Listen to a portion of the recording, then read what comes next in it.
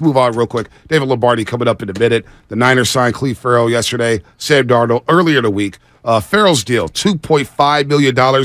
He's going to get $1.8 million guaranteed. So we're going to figure out the Niners salary cap situation in a second here with David Lombardi. He's tapped in with all of that. Niners have lost a lot of players. Mike McGlinchey, man. Look at the biggest free agent deals for offensive linemen this offseason. It's crazy. Mike McGlinchey, $87.5 million. Jawad Taylor, $80 million. Orlando Brown Jr., $64 million. Ben Powers, $51.5. I mean, who in this league would want Mike McGlinchey over Orlando Brown Jr.? I don't know. I'm just, it's wild about free agency, how we overspend, because, that's what you do. Guy hits free agency, we overspend for those players because they fulfill a need. Trent Williams got, I think, $40 million guaranteed. Yeah. And just a year, 2 years later, McGlinchey in free agency gets even more. It's kind of wild. 50 guaranteed. I know. But it's also the salary cap going up, and Sean Payton doesn't have a lot of draft picks, but they do have money, and so they want to shore up that offensive line. And you and I could think it's an overpay, and it is an overpay.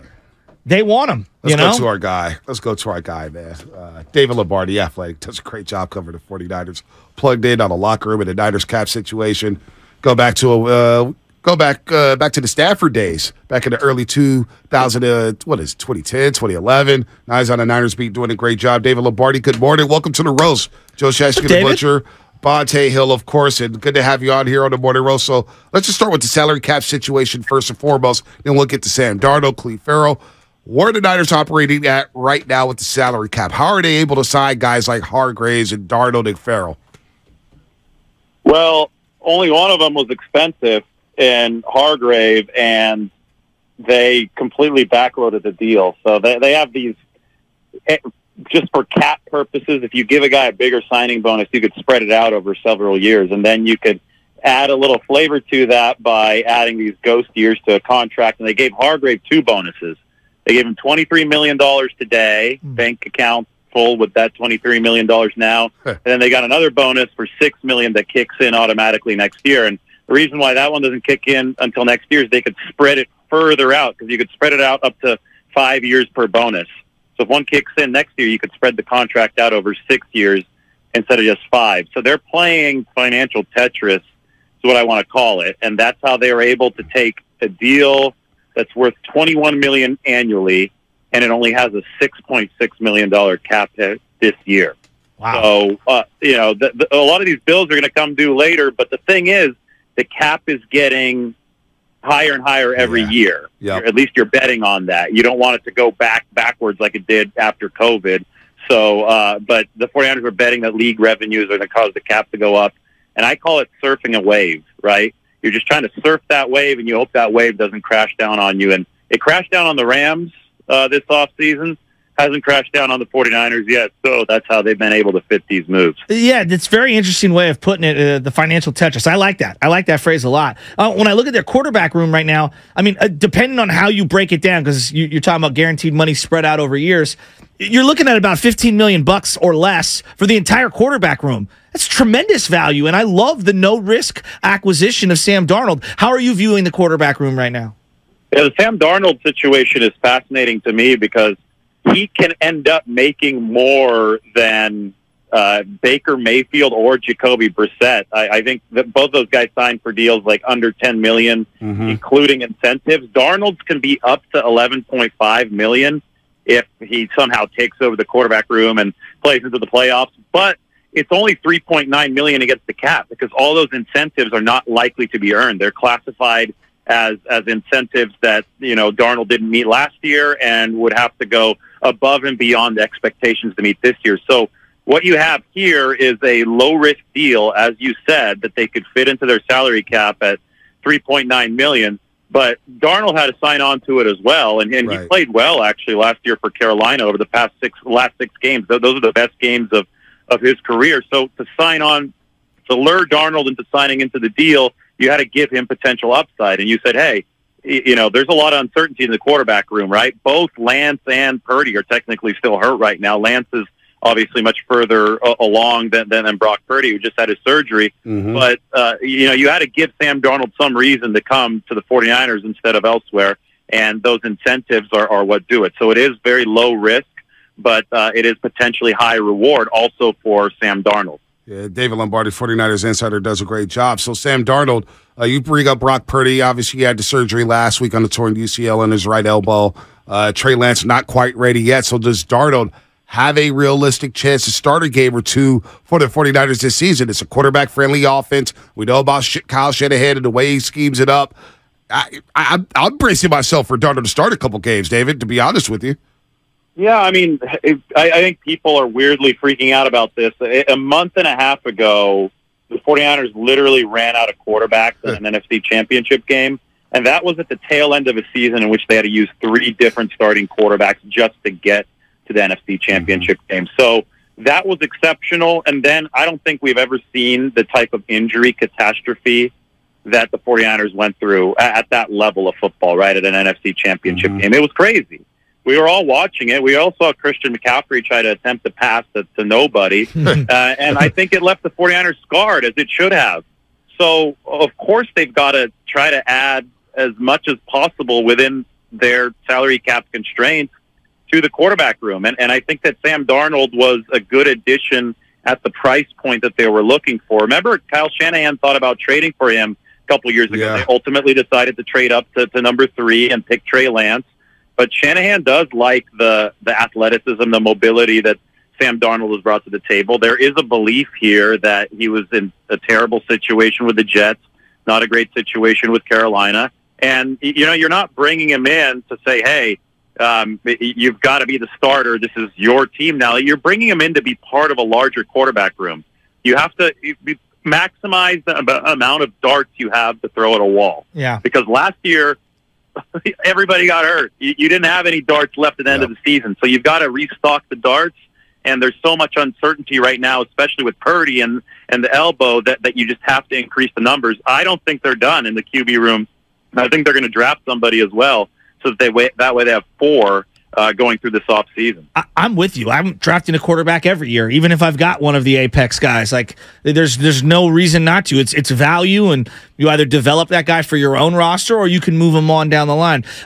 There's been a lot of guys to leave. Jimmy Ward, Menahue. I mean, just go right down the list. They've lost a lot of guys. Mike McGlinchey, who we were talking about earlier. They've added some guys in free agency. Are they a better team right now? I mean, I know the draft isn't here, and they've done a great job in later rounds, but like as of right now, are they trending toward being a better team next year than they were at the end of this year? Yeah, so if you put that word trending in there, I think they're trending toward being a better team. I don't think they are a better team right now because they only have 57 guys under contract, and by the time this is all said and done, as far as building the roster, they're going to have 90. So they still have 33 spots to fill for the off-season roster. So, of course, their depth is not what it was because they have lost some of these players. And every single departure in my book, I've kept score, has been expected, except for Emmanuel Mosley. I thought that Mosley wouldn't earn $6 million. I thought that he would be a $2 or $3 million guy coming off an ACL, but Detroit gave him $6 million. The 49ers didn't match. Everything else has been kind of part of the plan. They have to restock that depth with their draft picks and with budget signings. They can't overpay for guys because they don't have the money to do it. But along the front line defensively, I think they're already better than last year. If you just look at the starting 11, because they have Javon Hargrave, who's one of the best pass rushing defensive tackles in football, and they had a really bad interior pass rush last year. Yeah, that was no doubt. The defense's weakness. Yep. So they've, addressed that. And now they have Isaiah Oliver to be their slot cornerback. Yeah. And remember last year, they didn't know who the slot cornerback was going to be at the start of the year. Right. Jimmy Ward had to end up taking that position, and he got better as the year went along. But that was a work in progress. Isaiah Oliver is a legit starting slot cornerback. Mm-hmm. So you've taken care of 2 positions along the front lines. Now it's about building out that depth. So they're not better right now overall, but they can be if they do the rest of the offseason right. I like the front line of the defense, though, right now. They were number 1 last year. I think their starting 11 is better right now after those 2 signings. David, will Kinlaw be part of that 11? Do you think the Niners move off from him, or do they keep him and hope that he's healthy this next season? Well, his deal's guaranteed. He's got one more year left on his deal, and he was a first-round draft pick, so it's $4.5 million fully guaranteed.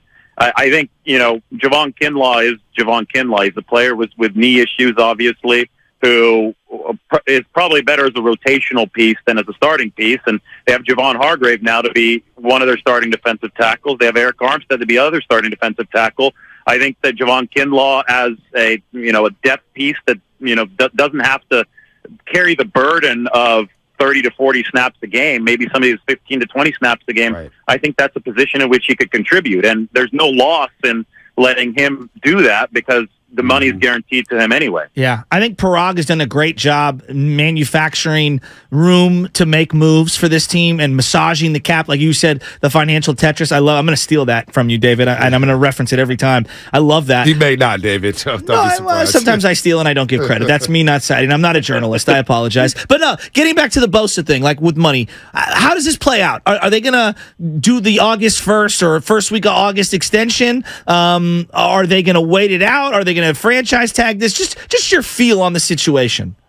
I think everybody, it's one of those ironic things. Everybody would rather get it done sooner, but then it turns into this staring contest because everybody's trying to get terms that are a little bit more favorable to their side. So it's deadline pressure that usually makes these things move along. Once you have that deadline pressure, it's like me writing an article, right? I could write it right now, but it's not due until 3:30, so I'm not going to start it until 2:30. Kind of thing. So it's one of those things where Nick Bosa and his representation and the 49ers, Parag Marathe, their side, in an ideal world, my article would be done right now, but but it's not going to be done. Sounds like me in college, David. Sounds like me in college when the essay was due. Yeah, that deadline pressure is going to be training camp. Right. That everybody needs Bosa there at training camp, or at least not too far into training camp. I know Joey's held out before. I think the 49ers would like to avoid that. Nobody likes the distraction, but it's going to get done. I mean, the one thing that the 49ers have a really good track record of financially is paying the A-listers, right, yes, that they've chosen to pay. They decided to trade DeForest Buckner because they thought they could replace him with Kinlaw. It didn't work out. But the guys they've committed to paying, they have gotten those deals done. Even when people thought they wouldn't get Deebo Samuel done last offseason, they got it done. And Bosa, he's so important to this team. He wants to be there. They're going to get it done.